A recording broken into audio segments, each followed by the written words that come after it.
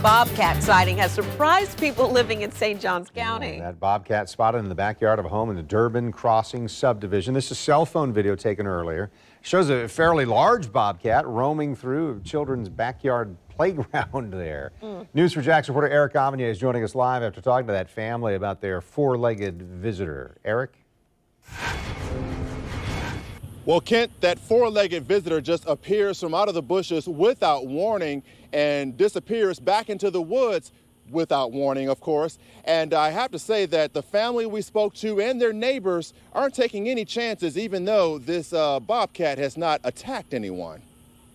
He was hanging out in here like it was cat litter. Howard Flashin is talking about this large bobcat in his backyard that was captured on cell phone video. There's one characteristic about the cat that can't be denied. It was big, wasn't it? Yeah.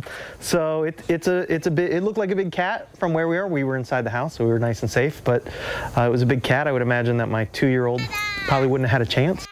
Flashin says his family believes they saw the same bobcat 6 months ago, and it was much smaller. Now it's a fairly larger cat that is freely roaming onto the children's play area. So no outside for the kids unattended?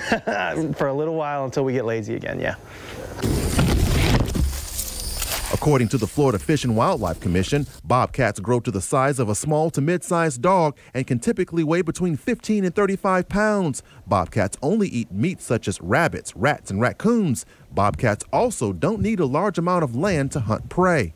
Well, as you can see, this preserve actually backs up to the property, so any animal could walk out of here onto the backyard playground. In an area where you build homes on a preserve, you're kind of invading their territory, so you got to expect snakes and bobcats, alligators.